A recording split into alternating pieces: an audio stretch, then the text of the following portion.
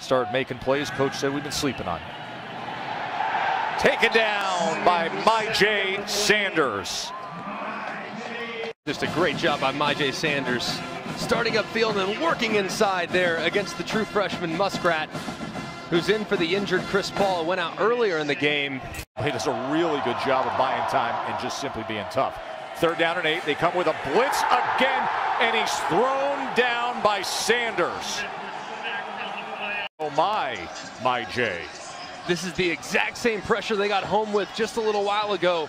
They bring the pressure on the outside, which occupies the attention of the running back, Corey Taylor, and Myjai Sanders just loops right around on a perfectly delayed.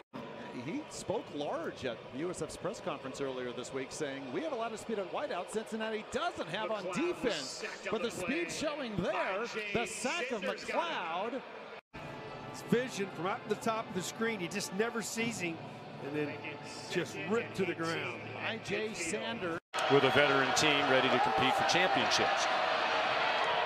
Toombs pass deflected, and it falls incomplete. It's hard to be accurate throwing. Watch as he gets to the end of his drop. He's just going to start backpedaling. Just gets happy feet, nervous feet, and almost lucky that he didn't throw. Bottom of your screen matched up against Sauce Gardner. There it is.